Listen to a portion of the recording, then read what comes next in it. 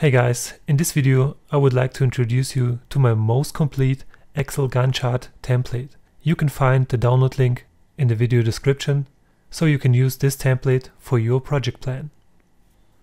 So everything in this box here is the printable part of this Gantt chart. On the other hand, we have this gray area right here and the help table, which is only needed to calculate our Gantt chart properly. So how to get started? All you have to do is to fill out the yellow cells with your project plan data. Let's start with the chart structure. The orange bars are our target or actual data. The green bars are our progress.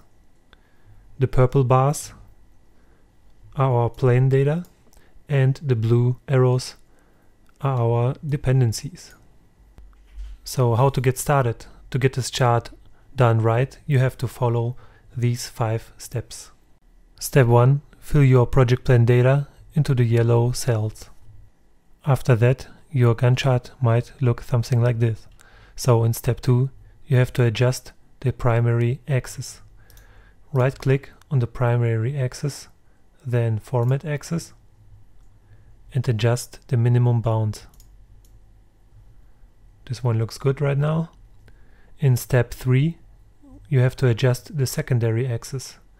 So right click on the secondary axis, format axis, and edit the bounds maximum value, which should be equal to the maximum number right here. So instead of 12, I change it in my case to 10. If you have a problem with the value order, which might look like this one here, all you have to do is right click on the secondary axis and check the box values in reverse order. And if you have a problem with the width of the green progress bar, then right click on the green progress bar, format arrow bars, fill in line, and adjust the width right here.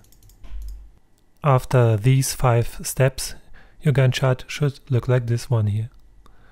I hope you enjoyed the video. As always, like, share and subscribe, and don't forget to download this template. Thank you for watching. See you next time.